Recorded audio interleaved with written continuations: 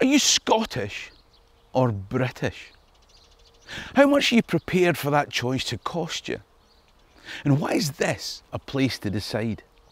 If you're interested in the people, places and events in Scottish history, then click the subscribe button at the bottom right of the screen and ring the notification bell to make sure that you're informed when I upload new videos. In the meantime, let me tell you a story. But which are you? Oh, I know there are some of you that find that an easy question to answer. In fact, you're adamant. There'll be transatlantic viewers who think that British and English are pretty much the same thing, and neither of them involve the Scots. In spite of their confusion, they'll still have strong feelings in the matter as well. And of course, there are those that will say, I'm both.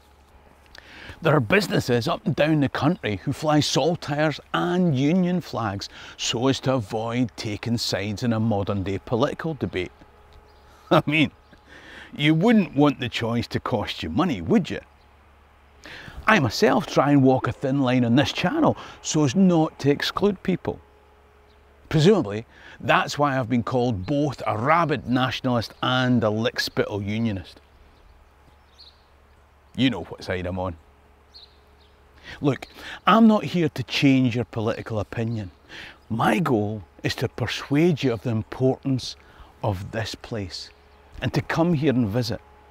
There are people whose job it is to persuade you this way and that. My role is to get you to value our heritage and understand why these places matter. It's a serious question though. If somebody said, you have to choose wrong, and we take away your house, your income and your name. That's the choice that folks were forced to make here at Cambuskenneth Abbey in November 1314, 5 months after the Battle of Bannockburn.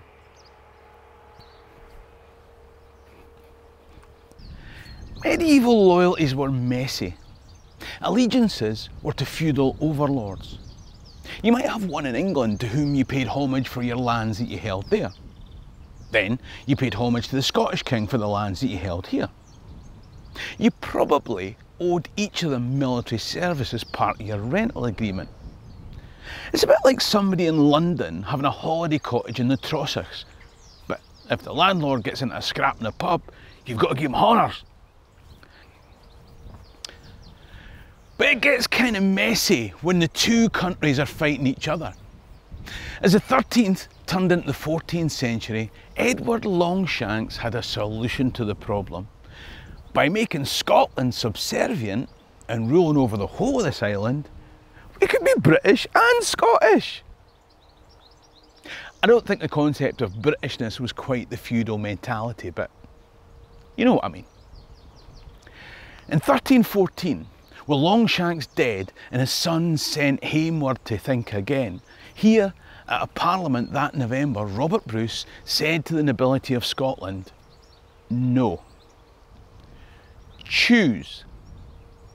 The Statute of Cambuskenneth said, it was agreed, finally adjudged and decided hereon with the council and assent of the bishops and the rest of the prelates, earls, barons and other nobles of the kingdom of Scotland, and also the whole community of the kingdom aforesaid, that all who died in war or elsewhere, or who in the said day had not come into his peace and faith, although oft times called and lawfully awaited, be disinherited for ever of their lands within the kingdom of Scotland, and be held besides as enemies of the king and kingdom.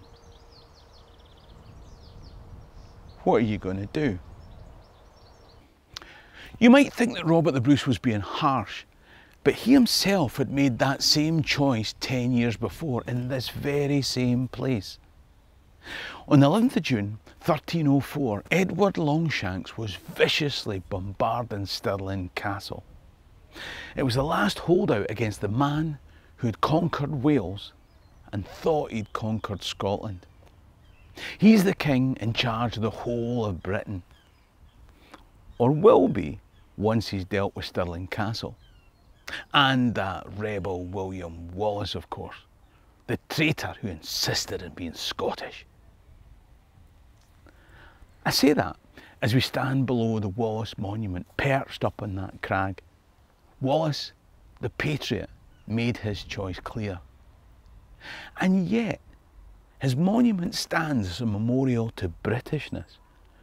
If that sounds ridiculous, then watch my video, What They Don't Say About the Wallace Monument. Now, that is the Wallace Monument from the other side. This is a car park in Stirling University campus, and on the 15th of September, I'm going to be parking here because over there is the McRobert Art Centre, and I'll be here on the 15th of September doing my live stand-up show, Stories of Scotland, in this very theatre. So if you live in the Stirling area, click top right and buy a ticket for a show in here.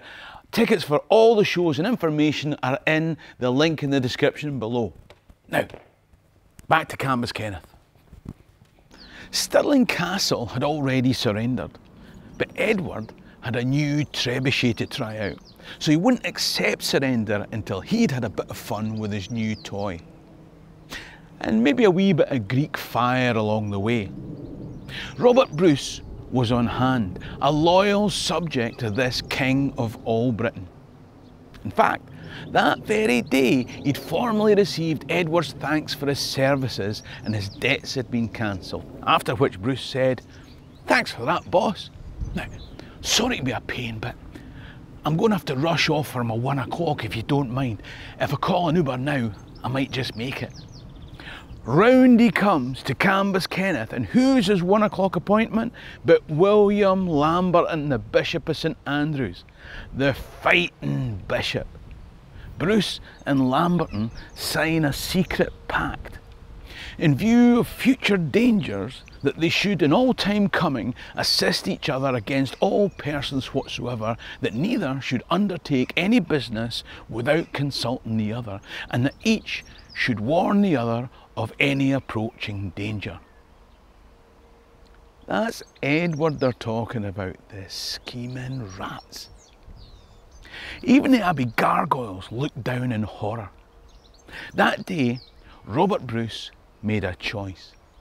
He chose to be Scottish. He knew that the consequence would be the loss of substantial English lands, maybe even his life.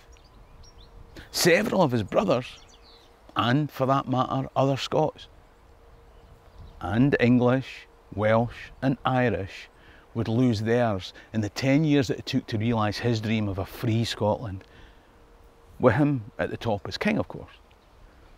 Now he was telling others that it was time for them to make the same choice. I wonder, given his oaths to Edward here 10 years before, how much he thought he could trust any of those oaths received. That wasn't just a question for Robert the Bruce. This is the resting place of Robert the Bruce's 3 times great-grandson, James III.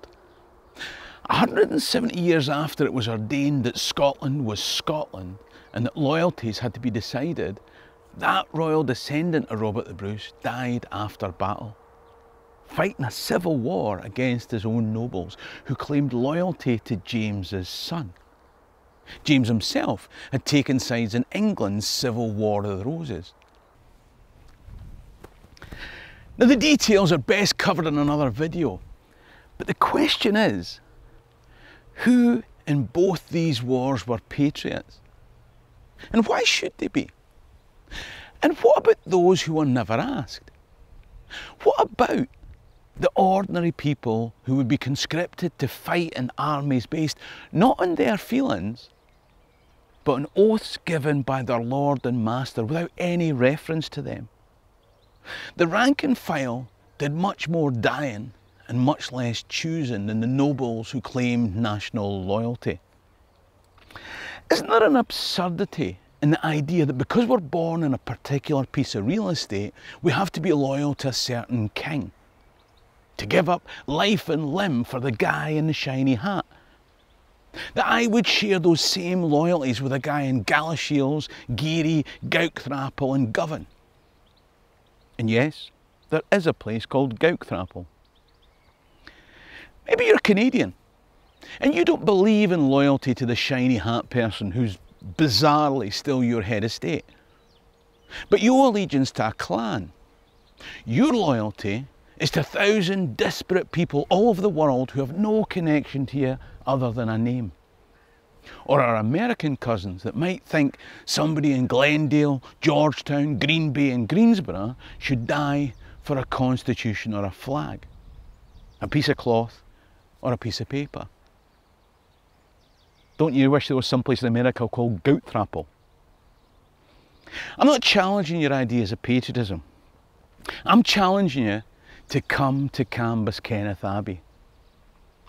If you're one of the thousands who come to Stirling Castle or the Wallace Monument every week but miss this, few historic sites in Scotland sit in such close proximity and hold such history and such contradictions. If you only see Cambuskenneth Abbey as a unique 65-foot bell tower, a preserved archway to the now lost church and a site of ruins, then you've missed the point. It's the shade of a magnificent building that was key to Scotland's history, where fighting bishops, kings and parliaments sat to decide what is Scotland. It's a burial place of royalty. It's a place to think about loyalty and nationhood, to ask questions. This is a place of decisions.